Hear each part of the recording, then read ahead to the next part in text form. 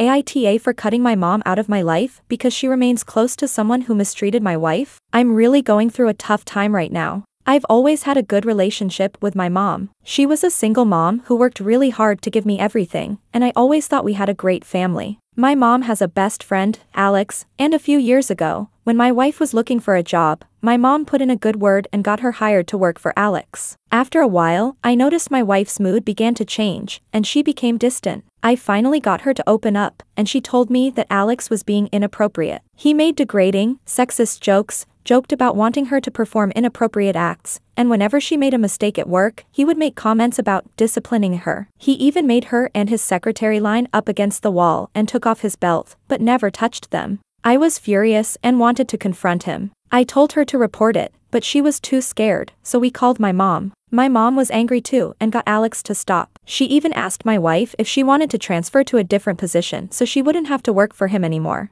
I appreciated that she stepped in and helped, but I assumed she would cut him off entirely. However, they stayed best friends. My wife told me she couldn't have my mom in her life anymore if she was going to remain close to Alex, so she went no contact, and I went low contact. My wife is now pregnant, and we're thrilled, but she doesn't want my mom to meet the baby because of her ongoing support of Alex. I told my mom that she had to choose between us or him, and I couldn't have her in my life if she continued to support him. She asked for some time to think it over, and I gave her that. Well, she recently came back to me, saying she's sorry but has to choose him. She explained that he's been the only person consistently there for her. He was present when my sister was born, and he supported her through some personal challenges. She said that while she understands we have our own lives, he's the only person she feels truly cares. I was heartbroken but told her she had made her choice, and I have to go no contact. She seemed genuinely sad but said she was confident in her decision. Now, the rest of the family is furious with me, saying I never should have made her choose and that I'm being heartless.